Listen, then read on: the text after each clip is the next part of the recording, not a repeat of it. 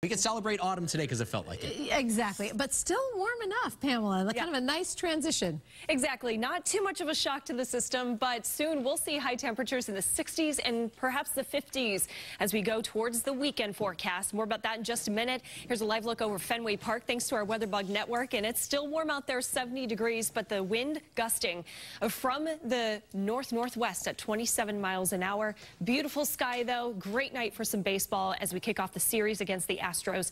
And first pitch is 7:10, 67 degrees, dropping to 60 degrees for tomorrow night's first pitch. Nice and crisp, quick chance for a shower only on Saturday for the afternoon game, and down to 59 degrees.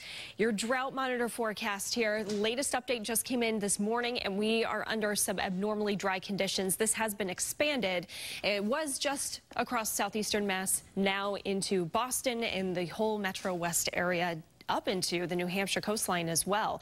Unfortunately, we didn't get a lot of rain from the cold front that moved through yesterday, but we're feeling the effects of it as that cold front sits way to our south and east. Temperatures have cooled into the 60s and 70s, and drier air continues to funnel in overnight. 71 in Boston, the same for Taunton, 65 in Worcester, and still 67 in Manchester.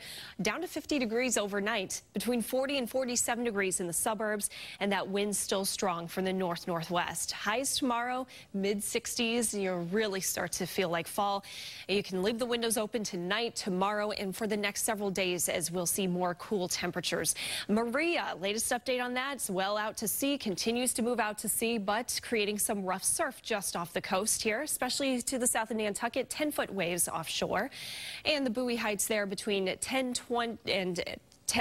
and 15 feet well offshore, but we have some high surf, 7 to 11-foot swells, at least through Friday evening. Rip current risk will be enhanced too along those south-facing beaches across the Cape and Islands, but improving conditions over the weekend. And it really feels like fall when Oktoberfest is upon us. Harpoon Oktoberfest in Boston this weekend, Saturday 59, chance for a shower, not a washout though. Sunday dry, gorgeous, 68 degrees. Can't ask for anything better this time of the year.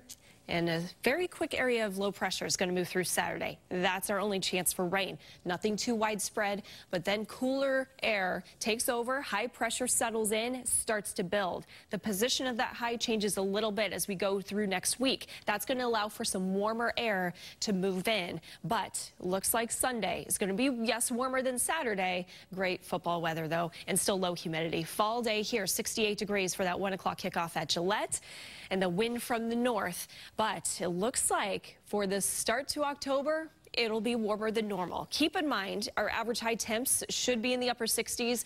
We'll be above it going into Monday, Tuesday, Wednesday, and even Thursday. Perhaps talking high temperatures back in the lower 80s.